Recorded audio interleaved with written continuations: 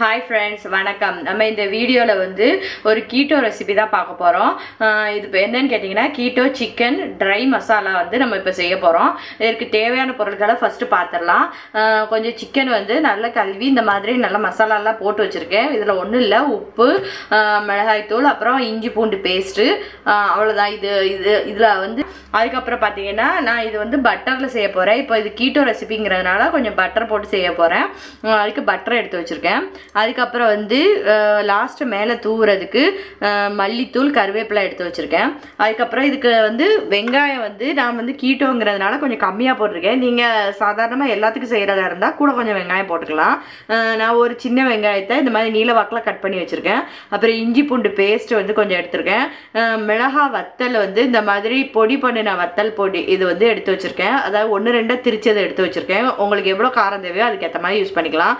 அப்புறம் ஒரு 10-12 பல்லு பூண்டு எடுத்து இந்த மாதிரி சின்னதாக கட் பண்ணி வச்சிருக்கேன். தேவையான அளவு உப்பு, மஞ்சள் தூள், அப்புறம் பிரிஞ்சி இலை 1 எடுத்து வச்சிருக்கேன். அதுக்கப்புறம் இதுக்கு வந்து மசாலா வந்து நம்ம வந்து வெறுமனையாக திரிக்க போகிறோம் மிக்சியில்.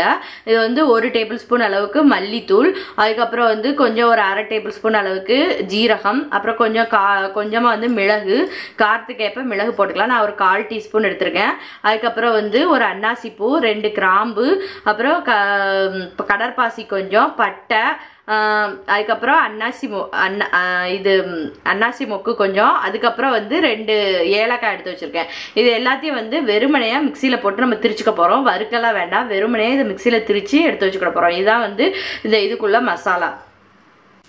இப்போ வந்து நான் வந்து கொஞ்சம் பட்டர் எடுத்து இந்த மாதிரி நல்லா உருக்கி வச்சிருக்கேன். இதுல வந்து சூடானதுக்கு அப்புறமா பிரிஞ்சி இலையை வந்து ஃபர்ஸ்ட் போட்டுக்கலாம். அடுத்து நம்ம எடுத்து வச்சிருக்க வெங்காயத்தை வந்து சேர்த்துடலாம். இப்போ இது வெங்காயம் வந்து ஒரு அரைவாசி வெந்துட்டு இருக்கும் போதே வந்து நம்ம பூண்டு எடுத்து வச்சுக்க பூண்டு பல்லையும் இதில் சேர்த்துடலாம். இப்போ பூண்டு கொஞ்சம் வதங்கினதுக்கு அப்புறமா நம்ம எடுத்து வச்சிருக்க இஞ்சி பூண்டு பேஸ்ட்டை சேர்த்துடலாம். அடுத்து இஞ்சி பூண்டு வதங்கினதுக்கு அப்புறமா நம்ம எடுத்து வச்சிருக்க மிளகாய் நுணுக்கி வச்சது, அப்புறம் மஞ்சள் தூள், உப்பு இதையும் இதில் ஆட் பண்ணிடுவோம்.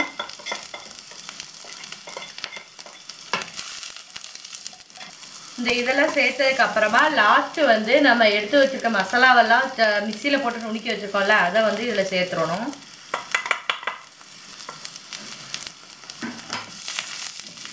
இதையும் வந்து கொஞ்சம் வந்து இந்த பட்டர்லயே வந்து நல்லா ஃப்ரை பண்ணி விடுங்க ஒரு 2 நிமிஷத்துக்கு.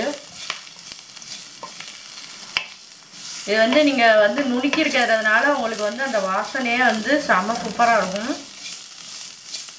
ஆயில்ல ஃப்ரை ஆனதுக்கு அப்புறமா நம்ம சிக்கனை சேர்த்துடலாம்.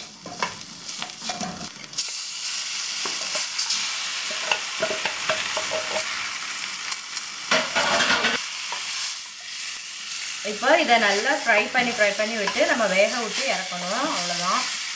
இது வந்து ரொம்ப சிம்பிள் ரெசிபி, ஆனால் நல்லா டேஸ்டியாக இருக்கும். இது வந்து நம்ம ட்ரையாக செய்கிறதுனால நம்ம தண்ணியெலாம் ஒன்றுமே வந்து சேர்க்கலை. சிக்கன்ல இருந்தே நம்மளுக்கு தண்ணி விடும், அந்த தண்ணியிலேயே வந்து வெந்துடும். இதை வந்து இப்போ மூடி வச்சு மெதுவாக வேக வச்சு இறக்க போகிறோம். இந்த சிக்கனை வந்து அப்பப்போ திறந்து விட்டு நம்ம வந்து லைட்டாக பிரட்டி விடுங்க. அப்போ தான் வந்து அடி பிடிக்காமலும் இருக்கும், சிக்கனும் வந்து ஒன்று போல் வேகும்.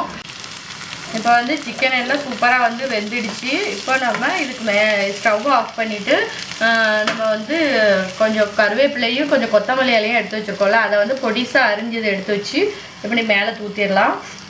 இது ஏன் கருவேப்பிலையை வந்து பச்சையாக சேர்க்கும் அப்படின்னா அது வந்து நல்ல வாசமாக இருக்கும் உங்களுக்கு கருவேப்பிலை. இப்போ பார்த்தீங்கன்னா சூப்பராக வந்து நம்மளுக்கு வந்து கீட்டோ சிக்கன் ஃப்ரை வந்து ரெடி ஆகிடுச்சு. இதை வந்து நீங்களும் உங்கள் வீட்டில் ட்ரை பண்ணி பாருங்கள். இது கீட்டோவுக்கு மட்டும் இல்லை, நம்மளும் சாதாரணமாகவும் செஞ்சு சாப்பிட்லாம். சூப்பர் டேஸ்ட்டாக இருக்கும். நீங்கள் உங்கள் வீட்டில் ட்ரை பண்ணி பார்த்துட்டு உங்களுக்கு பிடிச்சிருந்துச்சுன்னா லைக், கமெண்ட், ஷேர், சப்ஸ்கிரைப் பண்ணுங்கள். தேங்க்யூ.